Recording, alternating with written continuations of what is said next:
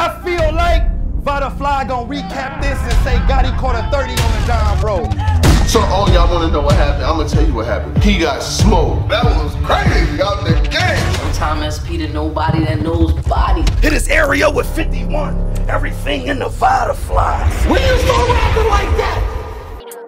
Alright, bitch, I'm about my cheese, but on the beat, high kill Chucky. You think your bitch clean, ain't got no bag, so she still ugly. Got her out the mud with my thugs, working real ugly. My old bitch got a nigga, won't stop calling. That bitch still. You already know what it is, man. Salute to the subscribers, that notification gang, RiceGangClothing.com for the merchandise. You heard me right. Salute to my guy, Showtime SP.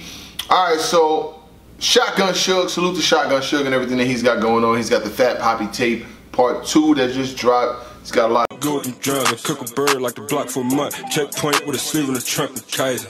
Caught the copy buyer. Fat Poppy the supplier. A lot of music out.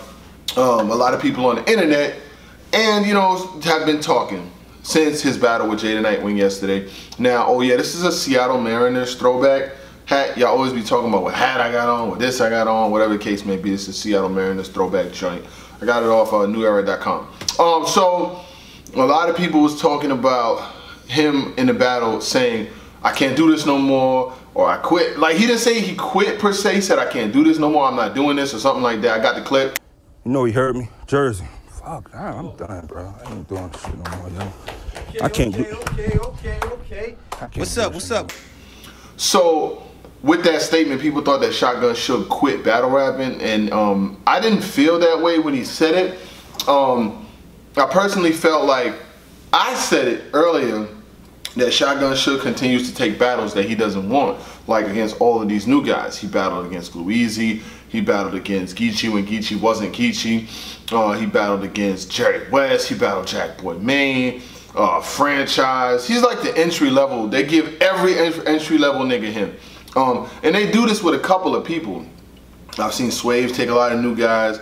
I've seen Big T get a, like, it's like, you get a battle where we like fuck with you, but we don't really fuck with you per se. So we'll give you somebody that is got a name, like B Magic. I've been seeing them do this shit a lot with B Magic. Just put niggas out there versus B Magic, a lot of the newer niggas. Like, we fuck with you, but we not gonna give you Charlie Clips fuck with you, or give you fucking Sue Surf fuck with you, or give you, you know, Hitman, and none of them. It's kind of like a, we got a name, that's a name, but we don't, you know what I mean? Y'all niggas know the politics of the shit. So, his battle with Jada Nitewing didn't really go the way he wanted. It was a lot of shit going on in there. Like I said, that beat, I heard the beat in the background. Yo, throw a beat on.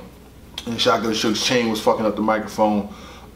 He took it off though after the first round, and that's one of them things. It's like a situational awareness thing. You got to know that the chains give feedback to the microphone, so you should know that before you even battle. Like we've been down this road before. So Shotgun Suge responded to the fact that people are saying he quit. He said, and I quote, "I didn't quit battling. I said I can't do this no more, like letting my mind go blank in the middle of battles. I repeat, I did not quit. Can y'all please retweet this and spread it just like y'all did the negativity?" Saying that, yo, no, y'all niggas be spreading the negative. Now let's get the positive out there, you know what I mean? Like, get the positive that I didn't quit. I didn't quit battle rapping. I didn't quit. I just took an L. I just took an L. I didn't quit, nigga. I didn't quit. And I don't think he should quit. I mean, I got a lot of respect for Shotgun Suge and what he does battle rap wise. And now that he's you know, working on himself, getting his weight together, he's been working out all the time and shit like that, riding his bike, you know, doing his thing, and he's doing his thing with the music too. So I don't just give up or close the door on an MC like that. And it's a new format. Like see, he hasn't battled in one of these, you know, the fucking quiet room setting shits, you know. He's an MC that's used to getting reaction, used to being, you know, his bars being heard and shit like that, and crowd, you know what I'm saying, tax scammer, tap dancer, I do construction work on ad with a jackhammer. Like, that shit is not gonna work in these rooms right here. And I know Suge is one that has wanted pins, and now you got both. You're getting the pins that you want, or some of the pins that you want. It all depends, you know what I'm saying? It all depends. So you know, if you're gonna be shitting, you can't get the pens. If you're gonna be shitting, get the pen. Let's just move. But if you're getting the pens that you want, you're gonna have to be able to perform in this environment. Surf, these got Jersey gave him some advice that he probably wants to take himself, but he gave him some advice. He said, "You're used to a big stage. That's not something to be ashamed of. Back to the drawing board. You in the books already, cuz, don't sweat it." And you know, Suge then said, "I'm a G. I can admit I need to adjust to this new format. See you soon." That's all it is. You just gotta adjust and adapt to the new format. Like the NBA playoffs are gonna take place in the bubble. People are like, "Oh, home court advantage." Everybody's at home. It's just all about adjusting to your surroundings. I've seen Suge perform on a high level before. I've seen Suge take people that I didn't think he would even have a remote chance of standing against and go in there and do his thing, like Pat Stay and like a lot of other MCs. I could go down Shotgun Suge's resume and be like, I didn't even think he had a chance to do anything in that battle, and he got busy. So with that being said, Suge, let's take it back. Battle with Nitewing didn't go the way you wanted it to. You was the lead veteran going against the rookie team, and you know, I'm gonna tell you what happened. You got smoked, but you didn't get smoked like to the point where it was like bad. You choked in 2 rounds. You know what I'm saying? Like, that's the thing. And we could tell, like I said in the recap yesterday, as these MCs develop, grow, and continue doing what they do, they have tendencies, you know what I'm saying? They have tendencies where you can tell when they're gonna choke. Like, I promise you, if you evaluate this shit and do it as long as I've been doing this for like 3-4 years now, and we have like over 1,500 blogs, and we've been doing this shit for a while. You can literally, and the fans have been along this same ride. Like, y'all, we're all fans. I'm a fan too. But we've been along this ride, and we know the MCs like at the back of our hand. And you can watch the battle. You know what I'm saying? And let's say a nigga say, got a bar like, I've been putting in work in the basement since Big Ticker, the Sig Gripper, 6 hit you, Crip nigga. Like, when he starts doing that, and if he's like putting in work in the basement since Big Tigger, the Sig Gripper, the Sig Gripper, the work. Well, hold on, I've been putting in work in the basement since Big Tigger, the Sig Gripper, Big Crip. Like, when he starts doing that shit like it's repetitive, you know it's coming.